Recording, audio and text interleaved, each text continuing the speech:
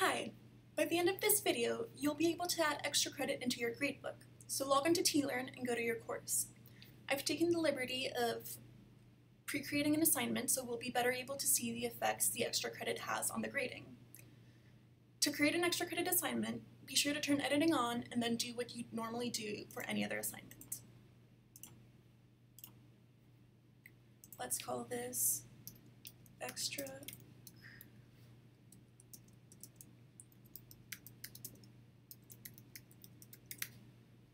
credit assignment. Then scroll down to grade and change the maximum grade to what you want your students to get. So let's say I want my students to be able to get 2 more points. I'll change that to a 2 and then save and return to course. In order to officially make it into an extra credit assignment, you have to go into the gradebook and change that. So click on the gear icon in the top right corner, then go to Gradebook Setup, and you'll be able to see all your assignments right here.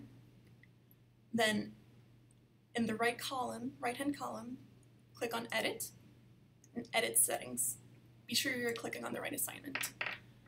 So there'll be a checkbox you can mark off titled Extra Credit, so you'll click on that and then Save Changes. Next to the maximum grade, there'll be a plus sign, which means that according to Moodle, it's an extra credit assignment. So in order to see this in action, go into the grader report